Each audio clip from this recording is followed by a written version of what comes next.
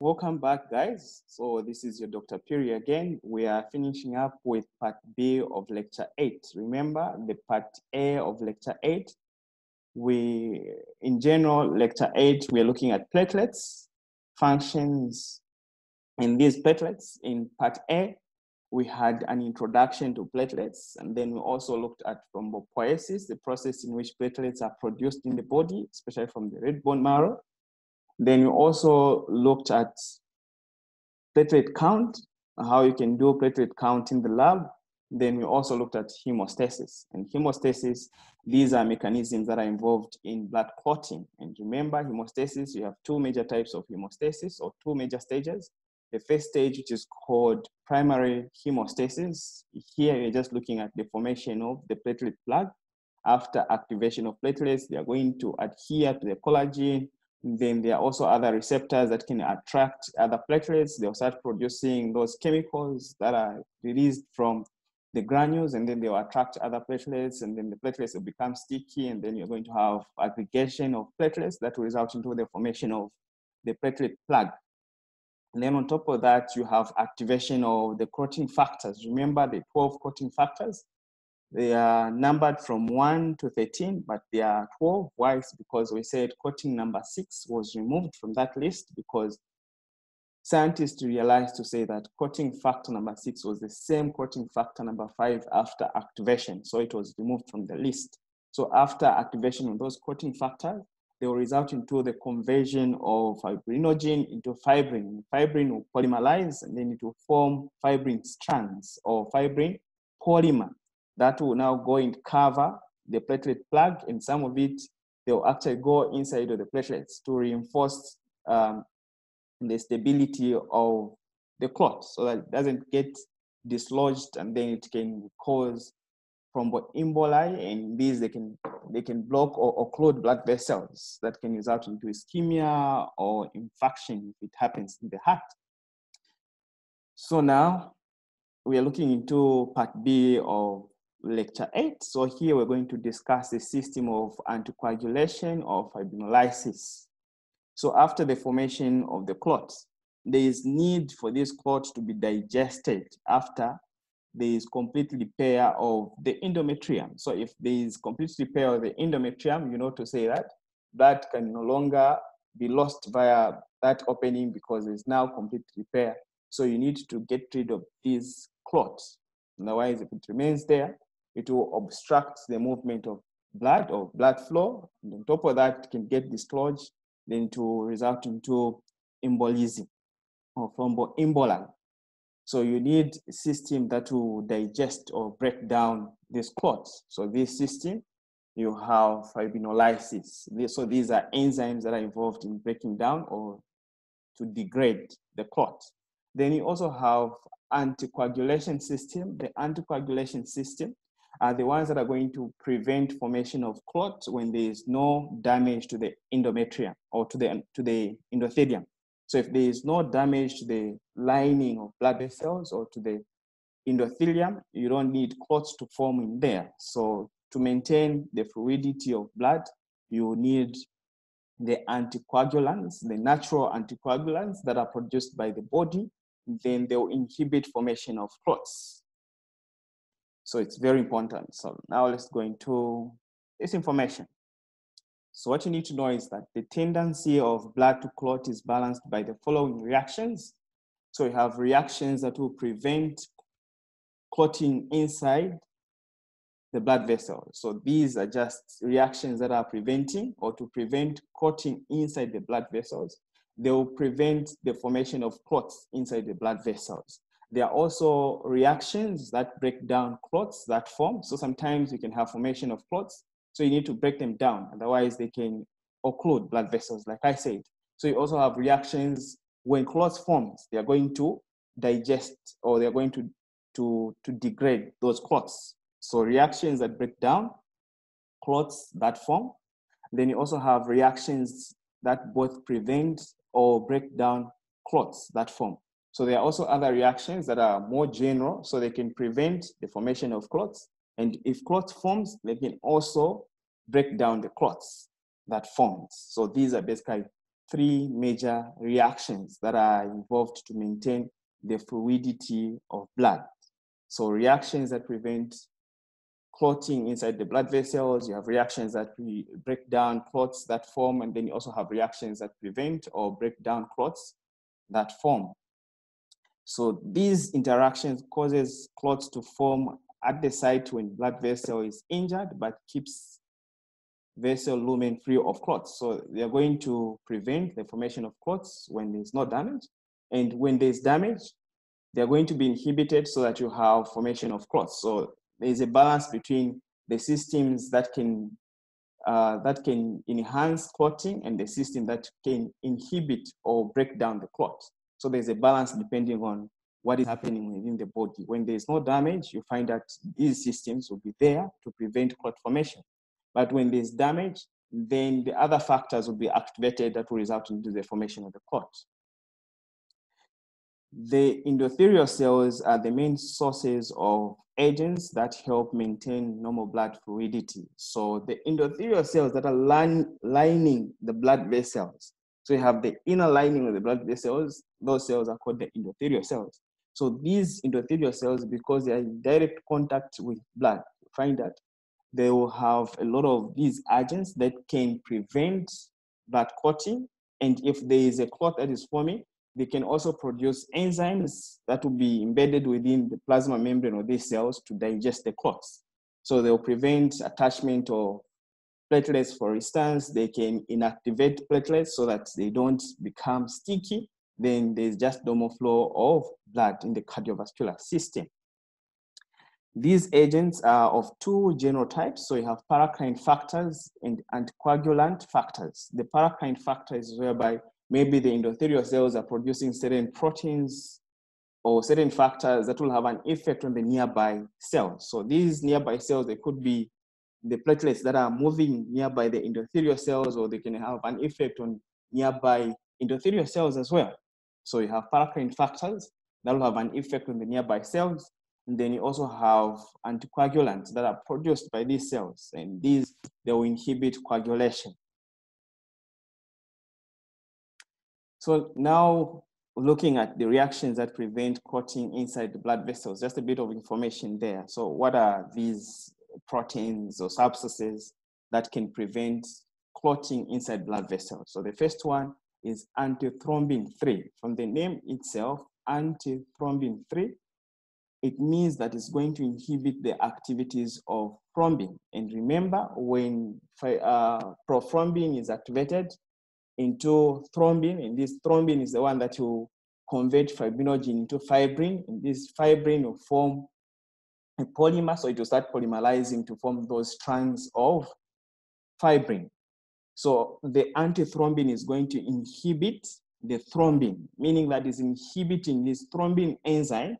Then it won't be able to convert fibrinogen into fibrin. Without fibrin, there is no polymerization. There is no formation of this fibrin polymer. So it's going to inhibit clotting to some extent. But you also need to know that this antithrombin 3, it's a circulating protease inhibitor that binds to cell-line proteases in the coagulation system. So you have most of those clotting factors, which are enzymes, they are cell-line proteases. So they will be inhibited by antithrombin 3. So on top of inhibiting the thrombin, it can also inhibit other clotting factors, which are enzymes. So it locks the activity of cell-line proteases as clotting factors. So these are clotting factors that are cell-line proteases. So it's going to inhibit these enzymes, which are clotting factors. Hence, it's inhibiting the activation of the common pathway. Remember, you have the extrinsic and the intrinsic pathway. That will result into the activation of the common pathway. And this common pathway is the one that will result into conversion of fibrinogen into fibrin. So if these clotting factors are inhibited to some extent, those pathways are inhibited, and then there will be no coagulation. That's why it's called antithrombin 3. Then you also have heparin. Heparin can also be found on the surface membrane of endothelial cells, and then it's also being produced by other cells.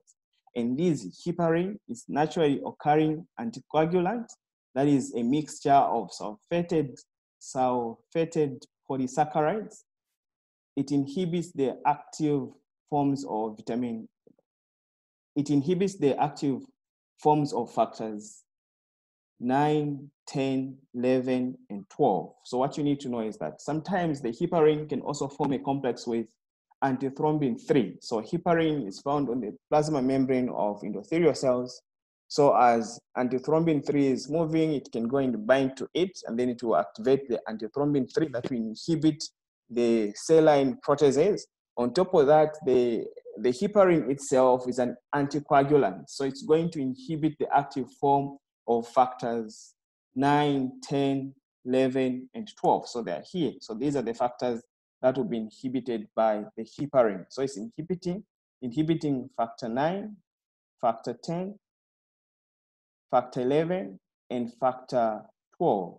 So you can see the factor 12 is the one that is involved in the intrinsic pathway. Then you can see here factor 10 is also being inhibited. If factor 10 is being inhibited, you know to say that the common pathway won't take place. It's also inhibiting factor 9. The factor 9, it's involved in the intrinsic pathway as well, and also factor 11, which is also involved in the intrinsic pathway. So these factors are inhibited. So once they're inhibited, those coagulation pathways will also be inhibited. So there will be no clotting. Then you also have this prostaglandin, which is called prostacyclin. So prostacyclin is a prostaglandin produced by endothelial cells and white blood cells. It inhibits platelets adhesion and release. Remember, once platelets are activated, there's platelet release reaction whereby they're going to release the contents of the granules.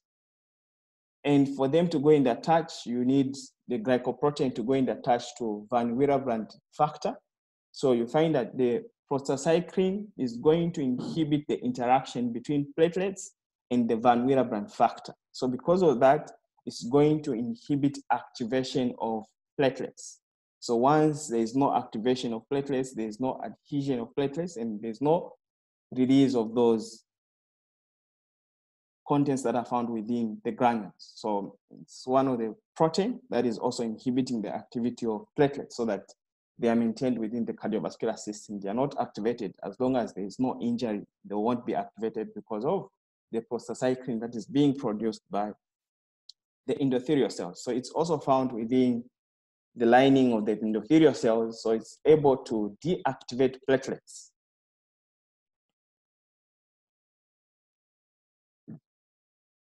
Okay, so now we move on to reactions that break down clots that form. So these are clots that form. So what enzymes are breaking down these clots that can form within the cardiovascular system? So now we are looking at the fibrinolysis. Fibrinolysis is breakdown or lysis of blood clots inside the blood vessel. So the breakdown of these clots inside the blood vessel is called fibrinolysis. It helps remove clots from lumen of blood vessels. This process requires a substance called plasmin or fibrinolysin in active form, which is called plasminogen or profibrinolysin. So this is the inactive form of the enzyme that is required for fibrinolysis. So you have protein which is called plasmin. So this is the active form. The other name for plasmin is also called fibrinolysin. So this is the enzyme that is involved to break down the fibrin polymers into fragmentations or fibrin polymers. Then it's supposed to be in its inactive form, so it has to be activated for it to be functional. So there are systems that will activate this enzyme to become active. So in active form, they are called plasminogen or profibrinolysin. So the factors causing fibrinolysis here, you know to say is plasminogen that will be converted into plasmin, and the plasmin is the one that is involved in digestion of fibrin polymers. But for it to be activated from plasminogen into plasmin, there are two systems that are involved. So we have the extrinsic plasminogen activator system. Then we also have the intrinsic plasminogen activator system. So these are the ones that are going to activate the conversion of plasminogen into plasmin, and plasmin will start now the fibrinolysis, the breaking down of fibrin. Okay, so these are the two systems. So you have the extrinsic system and the intrinsic system. So these are the activators of fibrinogen into fibrin. So they're going to facilitate the conversion of fibrinogen into fibrin. So you have the intrinsic factors and the extrinsic factors that can activate fibrin. I'm not talking about the intrinsic and the extrinsic pathway of coagulation. This is different. So you have the extrinsic factors that can be produced by other cells. For instance, endothelial cells, they can also produce urokinase. So you have streptokinase, urokinase, and recombinant plasminogen activator protein. So you have recombinant plasminogen activator protein. So this protein is produced by biotechnology. So you have biotechnology that can produce recombinant tissue plasminogen activator. So it's called recombinant tissue plasminogen activator that can be produced and given to patients that are having disorders of coagulation. So maybe they're having excessive blood clots. So you want to activate the plasminogen into plasmin so that it can digest those clots. So you can give this recombinant tissue plasminogen activator that is going to activate the plasminogen into plasmin. Then on top of that, you have the intrinsic factors that are associated within the blood vessels themselves. So you have the factor 12. So the activated factor 12 can also stimulate the conversion of pro-kallikrein into kallikrein. And this kallikrein is also an activator that will go and activate the conversion of plasminogen into plasmin. Then you also have the tissue plasminogen activator that is also coming from the endothelial cells and other cells. So you have this tissue plasminogen activator that will activate the conversion of plasminogen into plasmin. The other name of plasminogen is also called pro-fibrinolysin. The other name for plasmin is fibrinolysin. So once it has been activated, in this form, this enzyme now is capable to degrade or to digest fibrin into fibrin fragments. So it's going to digest fibrin into fibrin fragments, and then there's also digestion of those platelets, red blood cells, and then the clot will start reducing in diameter. Then you also have the inhibitors of this system. The inhibitors, you also have extrinsic factors and the intrinsic factors. So extrinsic factors or inhibitors of plasminogen, and these inhibitors, it's either they are inhibiting the activity of plasmin. So once plasmin is inhibited, it's unable to digest fibrin into fibrin fragments. And on top of that, these inhibitors, they can also inhibit the activators. So they can inhibit these enzymes that are activating plasminogen into plasmin. So once the activators are inhibited by the inhibitor, it means this process won't take place. So some of these inhibitors, you have the extrinsic inhibitors and also intrinsic inhibitors. The extrinsic inhibitors, they could be drugs that are produced outside the body. The intrinsic inhibitors, they are produced by the body itself.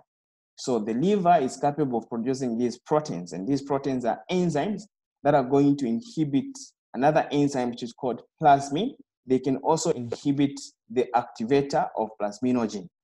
So some of these enzymes or proteins that are produced by the liver, you have the alpha-2 antiplasmin. So you can see from the name itself, alpha-2 antiplasmin. It means that it's against the activity of plasmin. So it's going to inhibit the plasmin itself. And it can also inhibit these activators of plasminogen, like I said. You also have production of alpha-2 macroglobulin. The alpha-2 macroglobulin can also inhibit the plasmin, but it can also inhibit the activators of plasminogen. So you are reducing the concentration of plasmin, then you are also reducing the chances of breaking down of fibrin or fibrinolysis. So you have clots. So it means these inhibitors, they can be given to patients with bleeding disorders. For instance, maybe there's dysfunctional in terms of producing a stable platelet plug or fibrin mesh. So they can be given this so that you find that that fibrin mesh will be maintained for quite a bit of time.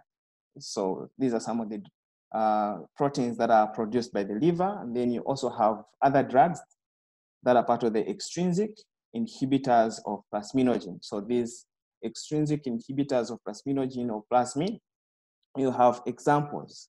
For instance, you have this chemical which is called EACA, epsilon aminocaproic acid. So it's called epsilon aminocaproic acid that can inhibit plasminogen to be converted to plasmin.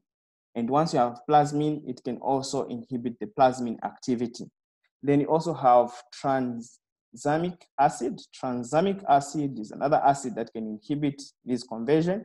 Then you also have a protein. The aprotein, these are also proteins that can also inhibit the plasmin and also the conversion of plasminogen into plasmin. So the extrinsic inhibitors of this system, you have epsilon aminocaproic acid, then tranexamic acid, then you also have a protein. So these are going to inhibit. So they can be used as drugs that are going to inhibit the conversion of plasminogen into plasmin. Okay, so move on. Let's look at reactions that both prevent and break down clots that form. So these are more general. So they can prevent the formation of clots, and when there's a clot, they can also break down the clots. So the first one is thrombomodulin. So the thrombomodulin is a protein that can bind thrombin from the name itself. Just like you have calmodulin, it's a protein that can bind calcium. Thrombomodulin is a protein that can bind thrombin. So from thrombomodulin, thrombin binding protein produced by all endothelial cells except those in the cerebral microcirculation. So in the cerebral microcirculation, you don't have thrombomodulin. So that's why it's very difficult to get rid of the clots that are formed within the cerebral microcirculation because you don't have this thrombomodulin that can bind with thrombin. So once you have thrombin there, they will activate fibrinogen into fibrin, and then you have development of clots that are not reducing because you don't have thrombomodulin. So it is found on the surface of these endothelial cells, like I said. Thrombin binds to thrombomodulin to form thrombomodulin-thrombin complex that activates protein C. So the thrombomodulin can bind to thrombin, or thrombin can bind to thrombomodulin, forming the thrombomodulin-thrombin complex. This thrombomodulin-thrombin complex is going to activate protein C. The activated protein C, together with a co-protein S, they can inactivate factors 5 and factor 8. So you know to say factor 5 is the one that is involved in the common pathway. Remember the factor 5 complex? The factor 5 complex with activated factor 10, then with calcium and phospholipids, is the one that is going to activate prothrombin into thrombin. So if this factor 8 is inactivated by the activated protein C, it means that the common pathway won't proceed. At the same time, it can also inactivate factor 8. And this factor 8, you know to say it forms factor 8 complex. And the factor 8 complex is the one that is activating factor 10 into the active factor 10. So if factor 8 is inhibited, the factor 8 complex is also inhibited. If factor 5 is inhibited, the factor 5 complex, they are also inhibited. So it means the common pathway won't proceed as such. So because of that, there is less production of conversion of prothrombin into thrombin, and then this thrombin won't activate fibrinogen into fibrin for the formation of the clots. So you find that the activated protein C is also going to reduce the formation of the clots. So you're going to prevent or inhibit the formation of the clots. So it also inactivates an inhibitor of tissue plasminogen activator, increasing the formation of plasmin. So here you have those inhibitor of plasminogen activator. Remember the plasminogen activator, you have enzymes like urokinase, you have tissue plasminogen activator. So those activators were inhibited by the other factors. Remember, you have within the body, you have the alpha-2 antiplasmin, you have the alpha-2 antiplasmin, and also the alpha-2 macroglobulin. So those inhibitors are inhibited by protein C. So it's going to facilitate the conversion of plasminogen into plasmin. And this plasmin is going to digest it, or it's going to digest the clots that are formed there. So it's also involved in breakdown of clots that are already formed. Why? It's because it's going to facilitate the activation of plasminogen into plasmin that is involved in fibrinolysis. So the plasmin or fibrinolysin breaks down fibrin and also fibrinogen. So they are going to be broken down into fragments that are not strong enough to hold the clots. So this is what I'm talking about, just to summarize reactions that both prevent and also break down clots.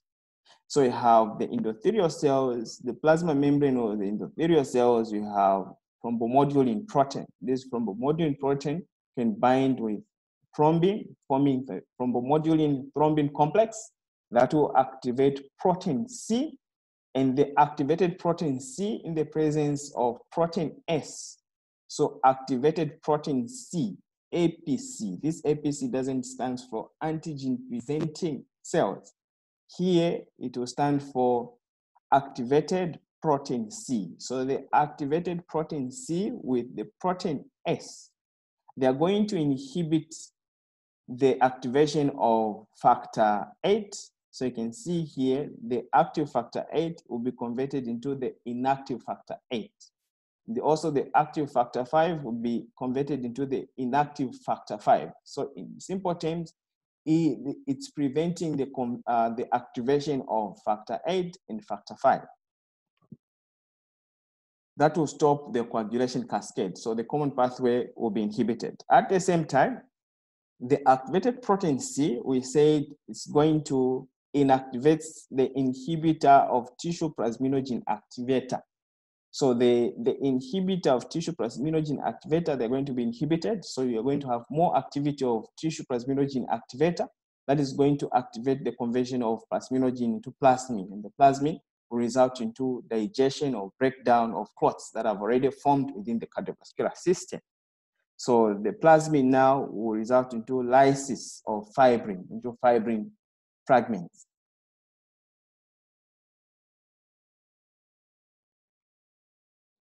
Okay, so I've also added a video to explain the physiology of coagulation and also the fibrinolysis system. So this you can watch at your own time. So now let's look at disorders associated with platelets or disorders of platelets.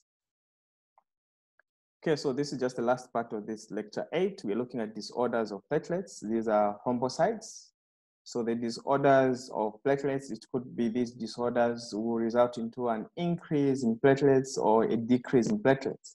So why do you want to look at these disorders? So sometimes if you have a decrease in platelets, you find that bleeding time might increase. And also if you have dysfunctional clotting factors, sometimes the clotting time can also increase. So you want to look at these diseases that are affected due to platelets function, or sometimes you have an increase in platelets or a decrease in platelets. So let's just look at some of these diseases. But to say that this is more pathology. So in physiology, I just want you to appreciate why you're having an increase and which diseases in particular can cause an increase in platelets and why do you have an increase in platelets, and some of the diseases will cause a decrease in platelets and why are you having a decrease in platelets. So you need to appreciate that.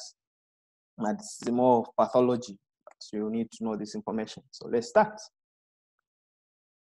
Okay, so platelet disorders may be divided into two categories by etiology. So based on etiology, you have two categories of platelet disorders. You have congenital disorders and then you have acquired disorders. The congenital, these are disorders that you are born with them, and acquired those that you acquire with time, depending on maybe a disease that is affecting you when you are born. So you have congenital and acquired platelet disorders. Then two additional categories by type. So you can also have another category by type. So these are thrombocytopenias and thrombocytopathies. Thrombocytopenias mainly is a decrease in thrombocytes, and then you have thrombocytopathies. These are normal platelet count, but these platelets are dysfunctional. So you find that they don't function well. So you have thrombocytopathies and thrombocytopenia. Thrombocytopenia is a decrease in platelets count. So let's start looking at thrombocytopenia. The thrombocytopenia occur when platelet quantity is reduced and are caused by one of the three mechanisms. So it can be caused by a decrease in production in the bone marrow. Maybe something is interfering with the production of platelets. For instance, if you have less erythropoietin, you know, to say the production of platelets, they require the presence of this hormone called erythropoietin. I mean, thrombopoietin, not erythropoietin, the thrombopoietin. The thrombopoietin is a hormone that is stimulating the development of hematopoietic stem cell to differentiate into megakaryocytes later on in the megakaryocyte, megakaryoblast, megakaryocytes is the one that will start now forming the platelets. So if you don't have the thrombopoietin, the production of platelets in the bone marrow will decrease. So this thrombocytopenia could be due to decrease in production in the bone marrow or increased sequestration in the spleen. So the spleen is removing most of these platelets.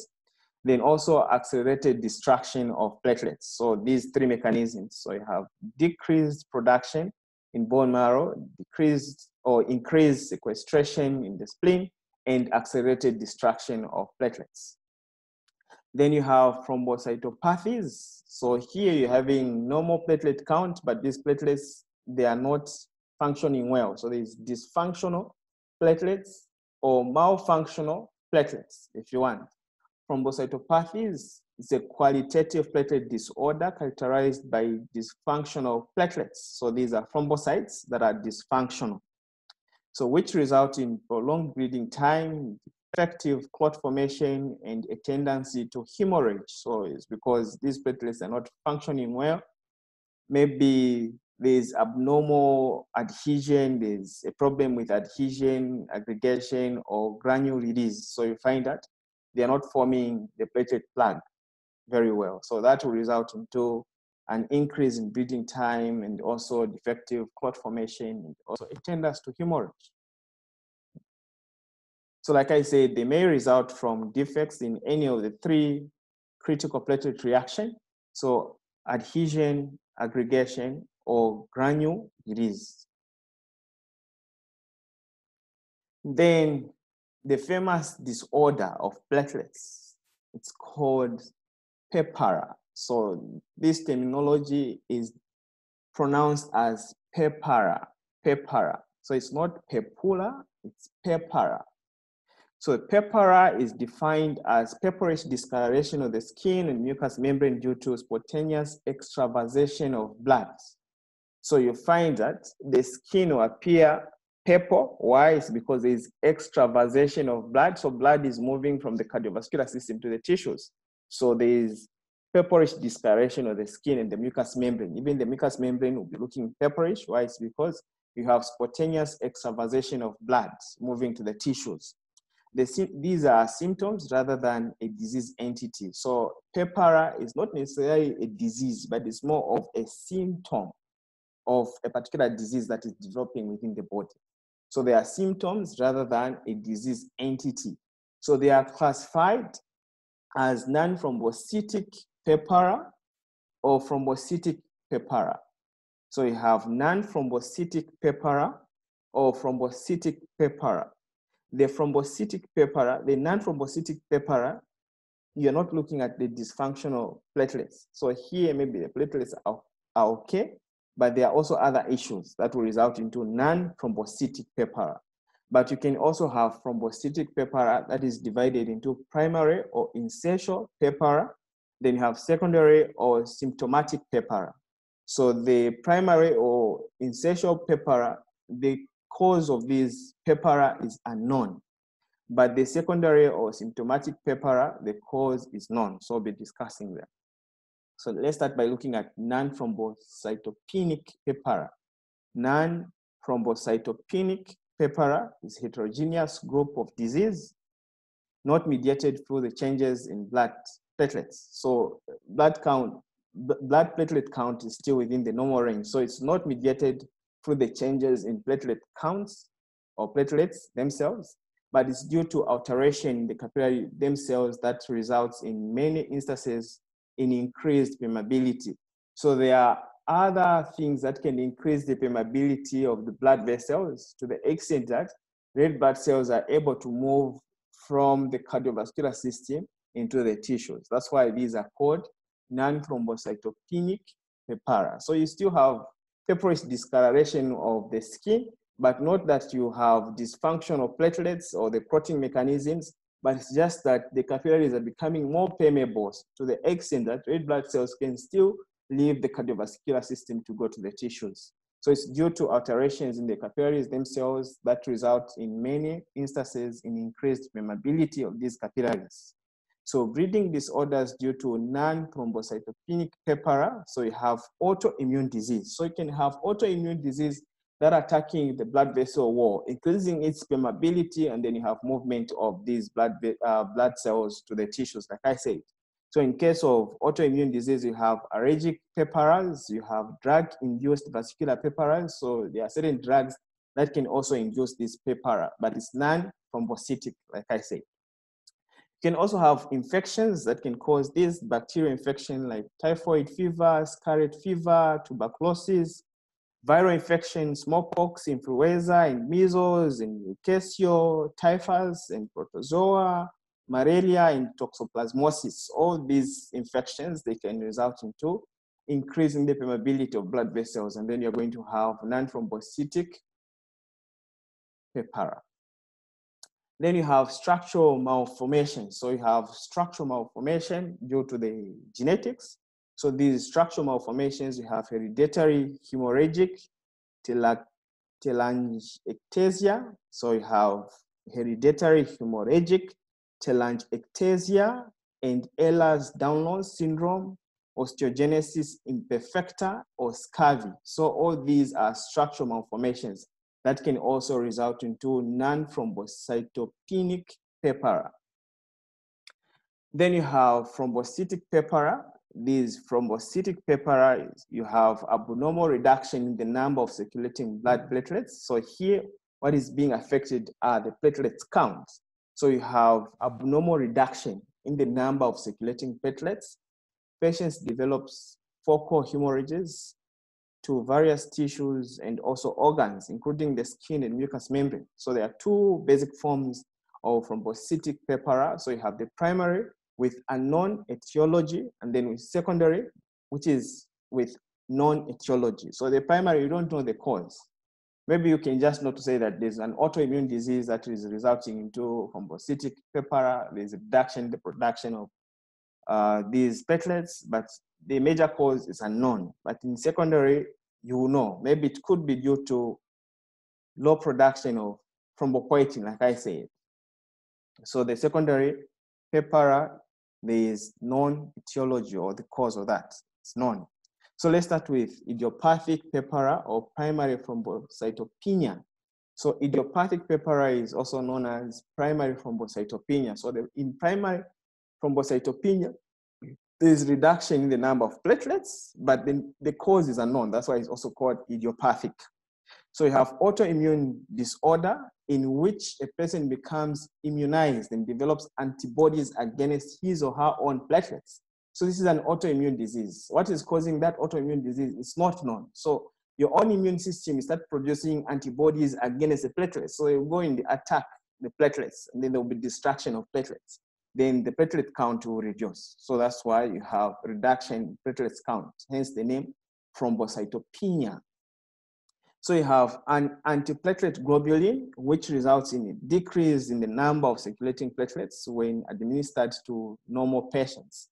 So these globulins, abnormal globulin that is against the platelets, that can decrease the platelet count or the number of circulating platelets. So you have the acute form that you can see in children, often following a certain viral infection. So you can have a viral infection that can stimulate the immune system, and this immune system not just attacking the virus, to start attacking also the platelets. So you can have these viral infections that can trigger idiopathic purpura or primary thrombocytopenia. Then you can also have the chronic form of idiopathic purpura, which is also seen in adults.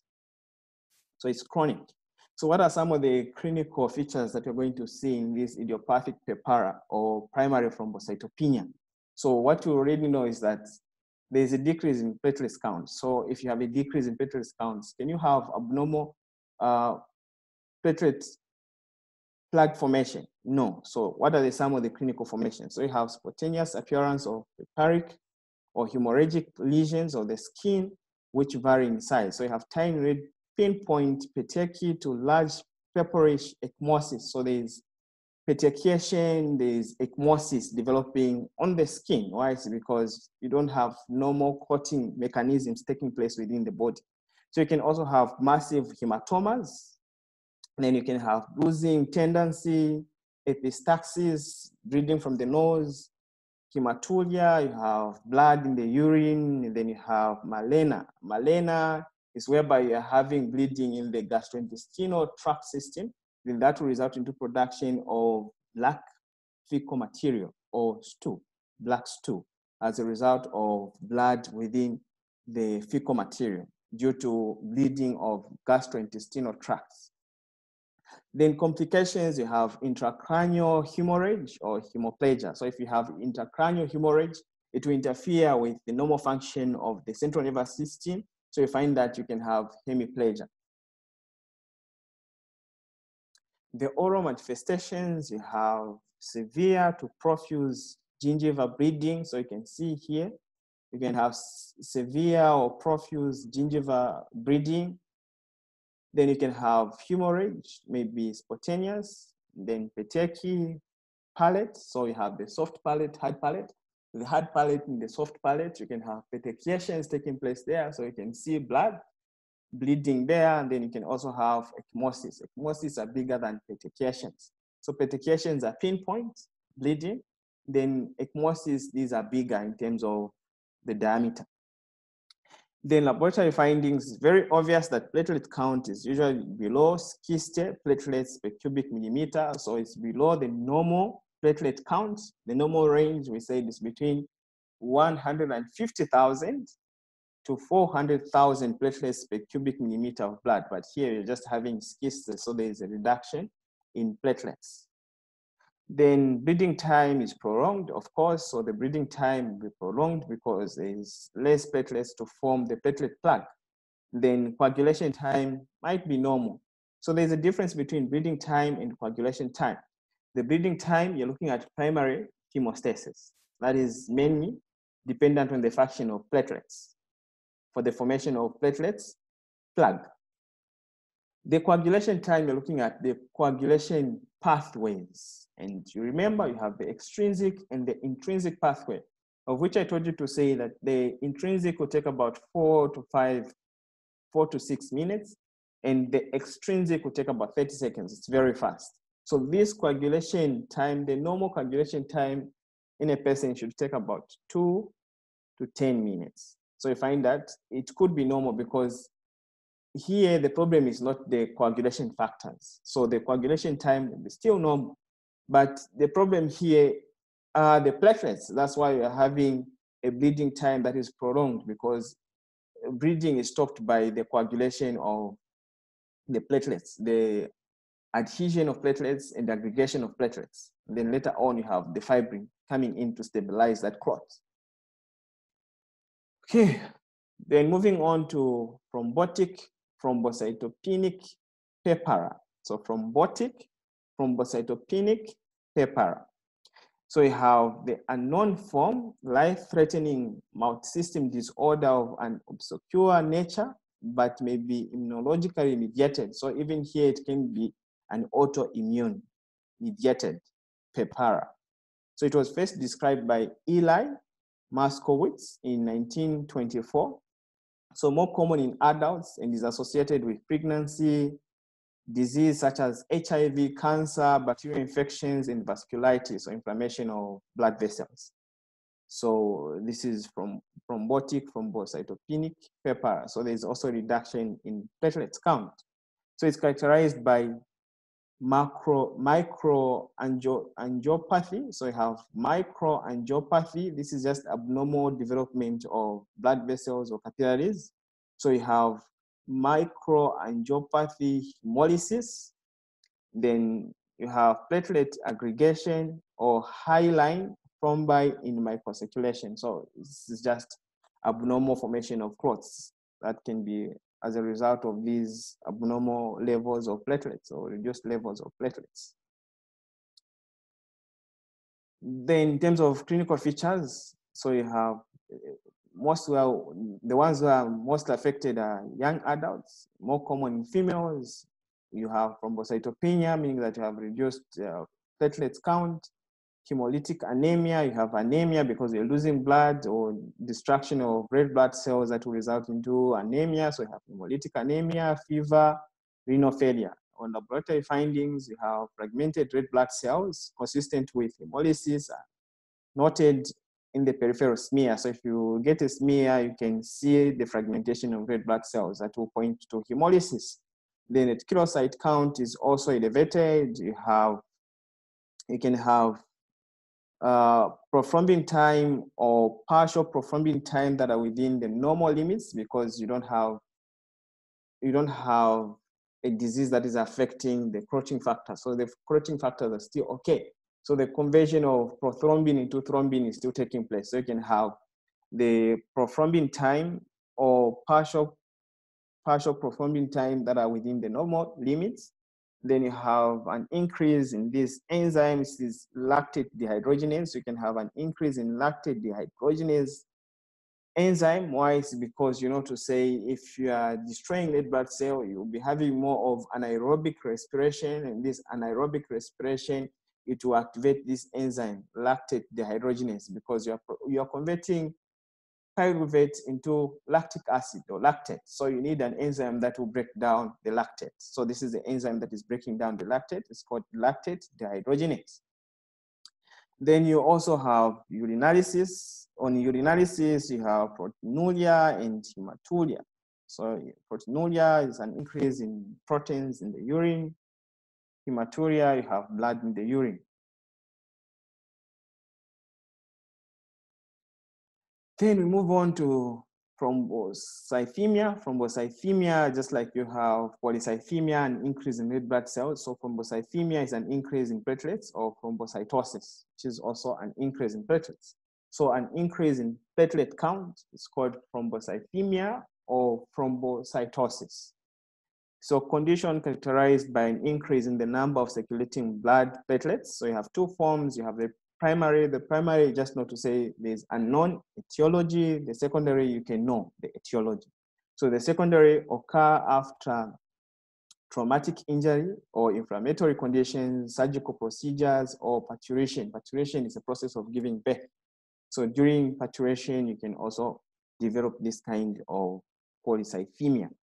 Then these factors might be due to the overproduction of pro-inflammatory cytokines such as interleukin-1, 6, 11 that occur in chronic inflammatory, infective, and malignant states. So because we are producing a lot of these interleukins, and the interleukins can also go and stimulate the production of platelets. So you have an increase in platelet count because of this. On clinical features, to be opposite with the reduction in platelets, because here you're having an increase in platelet count. So what would be the clinical features?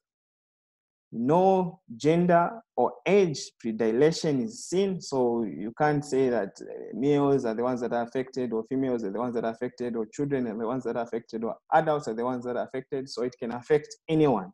That's why there's no gender or age predilation that is seen. Bleeding tendency in spite of the fact that their platelet count is elevated. So despite having an increase in platelets, but you're still having bleeding disorders.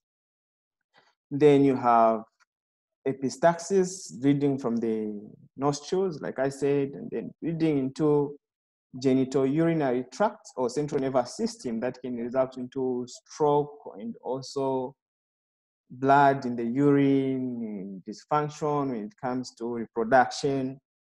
The oral manifestations of thrombocythemia, you have spontaneous gingival bleeding as well, you have excessive and prolonged bleeding time. So prolonged bleeding also. Laboratory findings, platelet count is increased, of course, the clotting time, prothrombin time, clot retraction in tourniquet tests might be normal. Then the treatment is radioactive phosphorus, blood transfusion, corticosteroids, aspirin, and heparin. The corticosteroids, they can suppress the immunity, so they can suppress the production of those interleukins that are stimulating the production of platelets. So you can use glucocorticoids that can suppress the production of those interleukins, and then you're also reducing the production of platelets. Then you have congenital coagulopathies. These are congenital coagulopathies. So those that you are born with, something to do with your genetic makeup. So you have the hemophilia. You have 3 types of hemophilia. So when we are looking at clotting factors, I also mentioned these hemophilia, that you have hemophilia A, B, and C, depending on the clotting factors a person is lacking. So like I said, hemophilia, these are blood disease characterized by prolonged coagulation time and hemorrhagic tendencies. So it's hereditary disease, a defect being carried by the X chromosome. So the defect is on the X chromosome. So whenever the defect is seen on the X chromosome and it's recessive, it means that it will affect the males. So the females, they have 2 X's. So if they have one which is recessive carrying that gene, they won't have the clinical manifestation of this disease. But in males, because they have 1 X and 1 Y, once they are carrying that recessive gene, it will express itself. So they will have a clinical manifestation of these diseases. So it's carried on the X chromosome, transmitted as a gender-linked Mendelian recessive trait, occurs only in males, like I said, transmitted through an affected daughter to a grandson. What I mean is, if a female, she has the gene, it's recessive, so she has another X that will be dominant, so she won't show clinical signs, but she'll be a carrier for that gene. So once she passed that recessive gene to the son, and this son will have 1 X with the carrier, or not necessarily the carrier, with 1 X that will have this recessive gene, then it will express itself because there is no any other gene to suppress it. The Y, it's different gene. So you find that in males, they will start expressing this disease once they are carrying that gene for hemophilia. So the etiology is dependent on which factor you're lacking. So in hemophilia A, there's lacking of plasma thromboplastinogen. This plasma thromboplastinogen is called factor 8. The other name is anti-hemophilic globulin. So it's also called anti-hemophilic globulin or factor 8. And you know to say that for you to activate factor 10, you need the factor 8 complex. So without the factor 8 complex, the clotting mechanism will be disturbed because you can't activate the common pathway that will result into conversion of fibrinogen into fibrin. And then you have hemophilia B. In hemophilia B, they are lacking plasma thromboplastin component. So they don't have this plasma thromboplastin component, which is called the Christmas factor. And this is factor 9. So when they are lacking factor 9, they will suffer from hemophilia B. Then you have the chronic form of hemophilia, which is called hemophilia C, which is not severe. The hemophilia C, in these individuals, they are lacking plasma thromboplastin antecedent factor, which is called factor 11. Hemophilia A is a deficiency of factor 8, like I said. So they are lacking factor 8. This is an anti-hemophilic factor. Is inherited as X-linked recessive trait that affects males. The trait is carried in female without clinical evidence of the disease, like I've already explained. The clinical signs in hemophilia A, this is a severe case of hemophilia and is the common form of hemophilia. So you have hematomas, hemathrosas, hematuria, you have gastrointestinal bleeding from lacerations, head trauma, spontaneous intracranial bleeding, joint synovitis, or inflammation of synovial joints, which is called synovitis, and then hemophilic arthropathies, and then intramuscular bleed, and also pseudotumors. Pseudotumors, you find that when you're checking for these clots under ultrasound, you can mistaken them for tumors. So they are more like hematomas, but you think that they are tumors. So they are called pseudotumor, a tumor that is false, that is not true cancerous tissue. So they are called pseudotumors. Hemophilia B is due to lack of this factor, plasma thromboplastin component. So you have due to plasma thromboplastin deficiency, also known as Christmas disease. So this Christmas disease, it was called Christmas disease because the first patient that was described with this disease was a small boy in 1952 by the name of Stephen Christmas. So he was the first one to be described. So this disease was referred to as Christmas disease or hemophilia B. So the other name of hemophilia B is also called Christmas disease. It doesn't mean that people suffered from this disease on Christmas Day. No, it has got nothing to do with the birth of Jesus Christ. It has got more to do with the person who was involved with this disease. His name was Stephen Christmas. So because he was the first patient to be described with this disease, and then the disease was called the Christmas disease or hemophilia B. So there are two forms currently. So you have normal levels of inactive protein and also another in which there is a deficiency level in coagulant factor. Then you also have hemophilia C. Like I said, hemophilia C is due to lack of factor 11. So this is also an autosomal dominant trait disease. So bleeding symptoms do occur, but are usually mild. So this is just a mild case of hemophilia. So even if they show some clinical signs, but they are not as severe as hemophilia A and B. Then you also have anticoagulant-related coagulopathies. These anticoagulant-related coagulopathies, you have heparin, and you know to say heparin is an anticoagulant. So if you have excessive production of heparin, you know to say you have issues with bleeding because you know to say it's going to inhibit the coagulation cascade. Because of that, you can have excessive bleeding.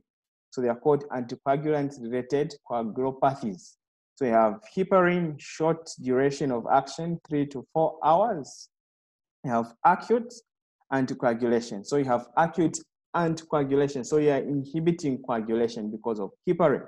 You know to say heparin can bind with antithrombin 3 to significantly inhibit activation of factors 9, 10, and 11. So there's inhibition of factor 9, 10, and 11, thereby reducing thrombin generation in fibrin formation. So fibrin formation is inhibited.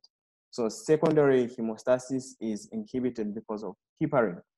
So indications, heparin can be used for prophylaxis or treatment for various thromboembolism, including prophylaxis in medical and surgical patients. So those patients that are going for surgery find that they can be given heparin as for prophylaxis so that it can inhibit blood clotting, because you know to say after cutting you have a lot of clots that can form. So if you want to inhibit those clotting due to surgery, you can give heparin, but you need to be very careful with the dose because you find that after surgery these patients they can't facilitate coagulation of blood, and that can also result into excessive bleeding. Then you have coumarin anticoagulants, the coumarin anticoagulants, which include the warfarin and dicoumarol. So the warfarin is a derivative of dicoumarol. So these are chemicals that are extracted from sweet clover. So this is a plant, sweet clover. It's the one that can produce these warfarin. So you find that there are certain hunters, they know to say that in sweet clover, there is warfarin and dicoumarol. So you find that they can extract the warfarin in dicoumarol, and then they'll put at the arrow, you know to say once they hit an animal or they hunt an animal, it will go down very easily. Why? Because once you start bleeding, then it can't recover from that because of these chemicals. So these are anticoagulants that can be also used as drugs. So indication, they prevent recurrent thromboembolism events. So they're going to inhibit thrombi formation or clotting formation. So they're going to prevent recurrent thromboembolism events such as pulmonary embolism, venous thrombosis, and then stroke, and also myocardial infarction. So they can be given in these conditions because they're going to inhibit coagulation.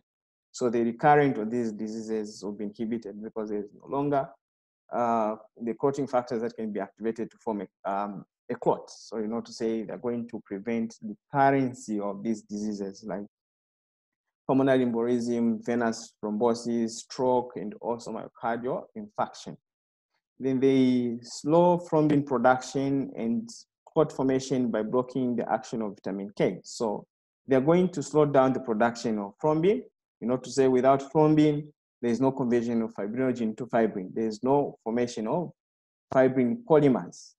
On top of that, it's going to inhibit the production of vitamin K. And to say vitamin K is required for the production of other clotting factors. Remember, there are about 4 clotting factors that require the presence of vitamin K for their production in the liver. So you have vitamin 2, you have clotting factor 2, the prothrombin itself, then the clotting factor 7, then the clotting factor number 9, and the clotting factor number 10.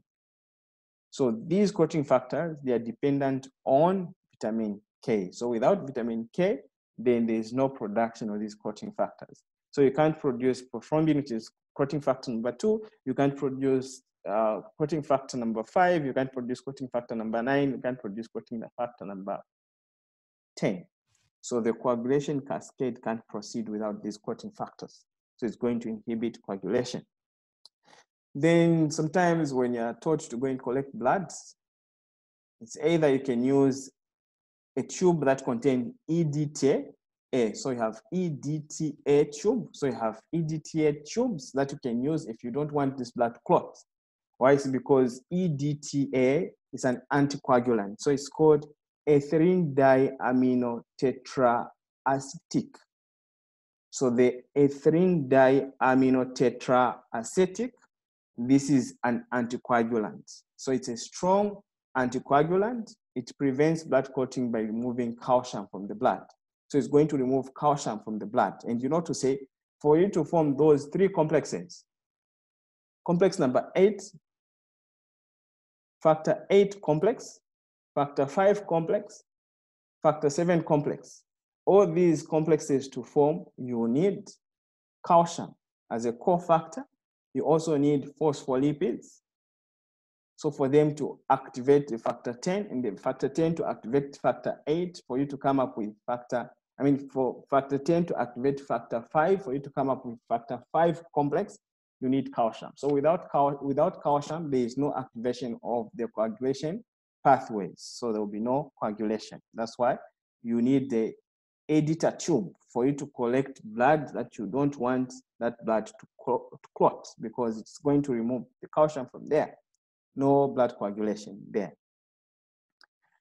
Then you have disease-related coagulopathies. So these are disease-related coagulopathies. So you have liver diseases. Like I said, the liver is involved in the production of a lot of factors, starting with factor 1, factor 2, factor 7, factor 9, factor 10. So there are a lot of factors that are being produced by the liver. So any disease that is destroying the function of the liver or that is destroying the liver will inhibit the production of the clotting factors, and then you have issues with clotting mechanisms as well, because you won't have these factors that are coming from the liver. So liver disease, owing to impaired protein synthesis, important factors and inhibitors of the clotting and fibrinolytic systems are markedly reduced. Additionally, there's abnormal vitamin K dependent factor and fibrinogen molecules have been encountered. So you have thrombocytopenia, reduction in platelets production, because for you to have platelets, you also need thrombopoietin that is also coming from the liver. So if there's liver damage, you expect to have thrombocytopenia. Then you can also have thrombocytopathy, which are also common. So vitamin K deficiency, I've told you that there are factors that are dependent on vitamin K. So you have factor 2, factor 7, factor 9, factor 10. These are dependent on vitamin K. So if you don't have vitamin K, then you can't produce these factors. If you don't have a functional liver, you can't produce these factors as well. So if the liver is okay, then you're just lacking vitamin K. You find that if you supplement vitamin K, these patients will be fine because now the liver will be able to produce these factors with the presence of the vitamin K. So sometimes vitamin K is used for treatment. If you have bleeding disorders and then you do an investigation, you find that the patient is lacking vitamin K, so you can just supplement vitamin K. That will help the patient. Then you also have disseminated intravascular coagulation, which is called DIC. So disseminated intravascular coagulation that is triggered by potent stimuli that activate both factor 12 and tissue factor. So this is a stimuli that is activating factor 12 and tissue factor that will result into blood clotting. So you have the formation of microthrombi and these emboli throughout the microvasculature. So those small blood vessels, you're going to have generalized blood clotting. So this DIC or disseminated intravascular coagulation can produce massive hemorrhage and can be life-threatening. Why? It's because you're going to use up all the clotting factors. So if you're going to use up all the clotting factors because there are multiple locations where you're having this coagulation, that's why you have microthrombi that are forming within the microvasculature. So you're going to use up much of these clotting factors, and then when you have damage, it's very difficult for the clot to form because most of them, they have already been used up. So they could be life-threatening. Then you have fibrinolytic disorders or fibrinolytic disorders. So here you have a deficiency maybe in plasminogen activator inhibitor. So if you have a deficiency in plasminogen activator inhibitor, then there is more activation of fibrinogen into, there's more activation of plasminogen into plasmin. So here the deficiency is in plasminogen inhibitor. And so if you have deficiency in plasminogen activator inhibitors, it means that there will be more conversion of plasminogen into plasmin that will result into digestion of fibrin. So you also have issues with bleeding with fibrinolytic disorders. I think this is just too much of information. So we're going to end here. So there is another component that I'm supposed to start with you guys, looking at the lymphatic system, but deliberately I left it out. So I'm going to include it when we start looking at the cardiovascular system or the circulatory system. So the lymphatic system, it will be incorporated with the cardiovascular system.